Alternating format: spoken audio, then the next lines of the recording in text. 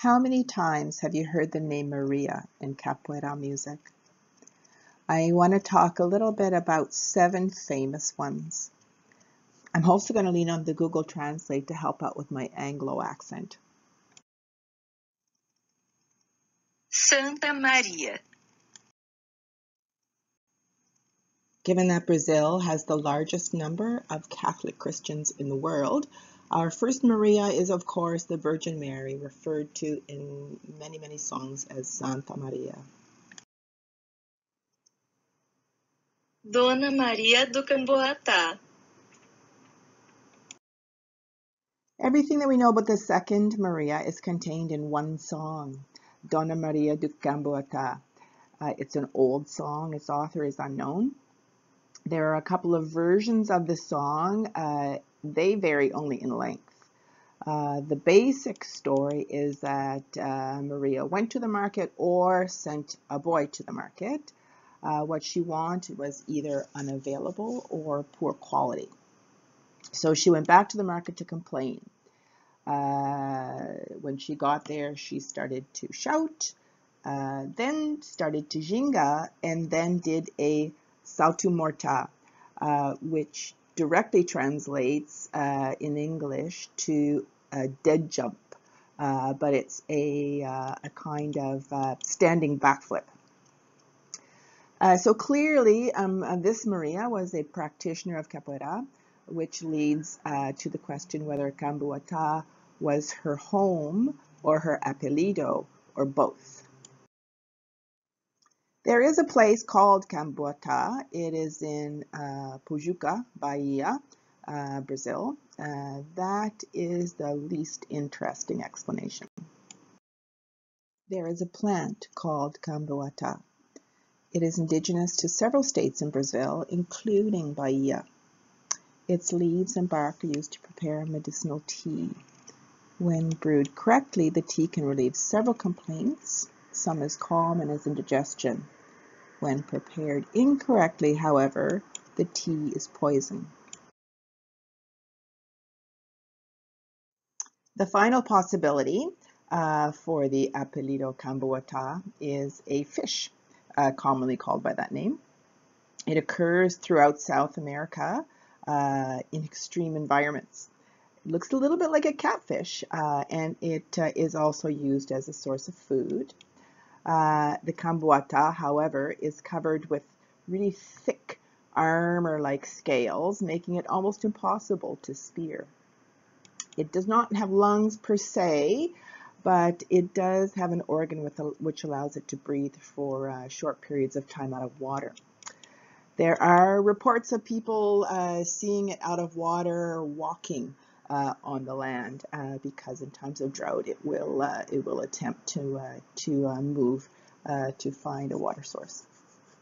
If it's unable to find an adequate source, it does have the ability to bury itself in mud and go into a bit of a hibernation waiting for rain.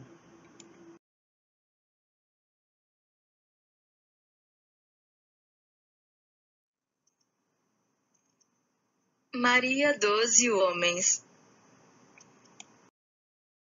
Only oral history remembers Maria 12 Homens.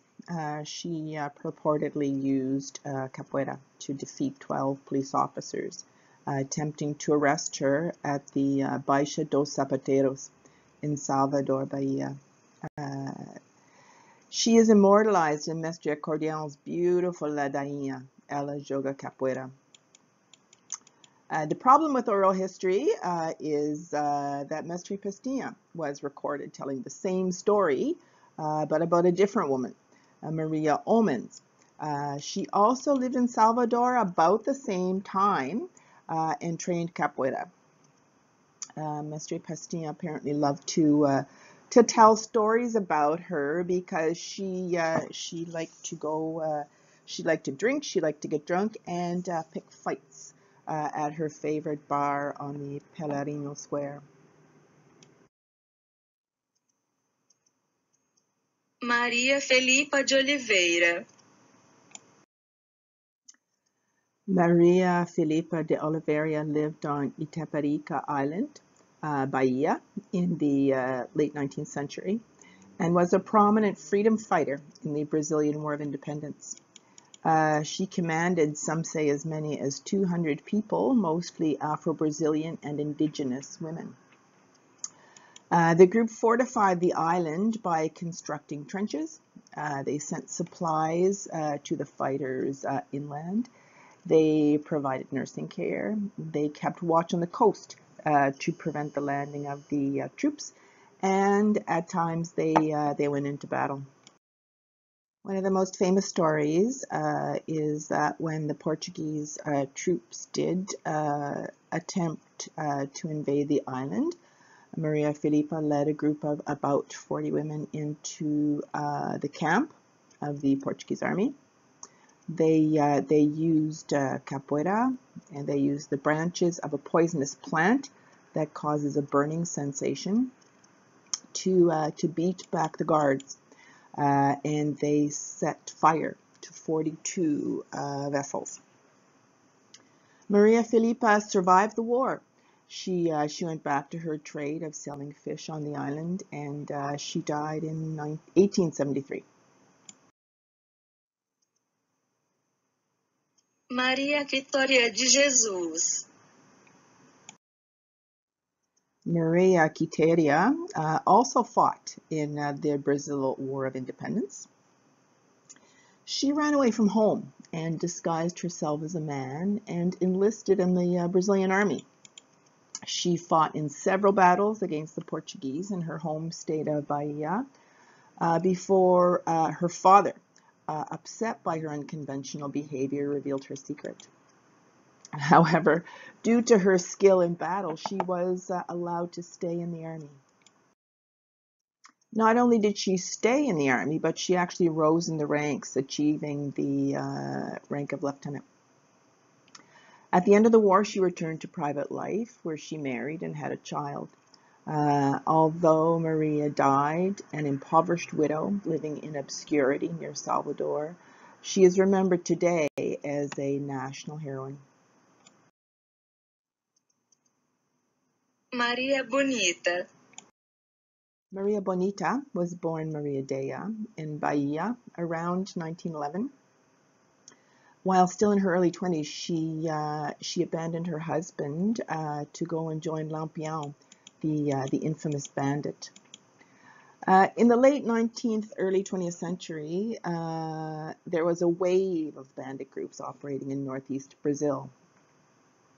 The phenomenon was called cangação, and the members cangaceiros. Just like Robin Hood, Bonnie and Clyde, and Billy the Kid, Maria Bonita and Lampião became famous folk heroes, probably because they preyed on the wealthy and on the military. Maria Bonita, like all of the other cangaceiras, wore the trademark leather outfit, complete with bullet belt. She wielded a rifle and participated in all of the gang's raids. If Maria Bonita had any redeeming qualities, it was that from time to time she would intervene to stop the gang's extreme violence or cruelty. As is often the case, the gang was betrayed by a supporter. They were ambushed at one of their hideouts. The machine guns that the police came armed with made for a very quick battle. Maria Bonita, Lampião, and 9 others were killed in the hail of bullets. Maria Martinha do Bonfim. Maria Martina do Bonfim did not train capoeira. This woman had no time to train capoeira. She had 25 children. Her youngest child, her most famous, Mestre Bimba.